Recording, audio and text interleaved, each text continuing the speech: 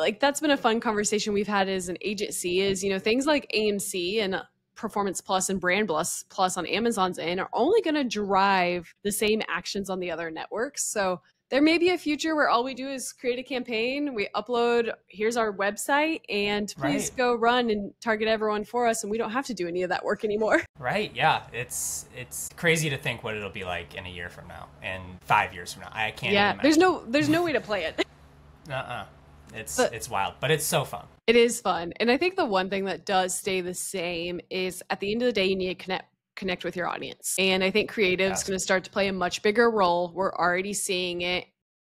If Amazon's able to connect the analytics and the audience insights with the right demographic, it's our job to put the right creative in front of the customer or to tell the story appropriately, whether it's starting with the TV ad or focusing more on brand marketing.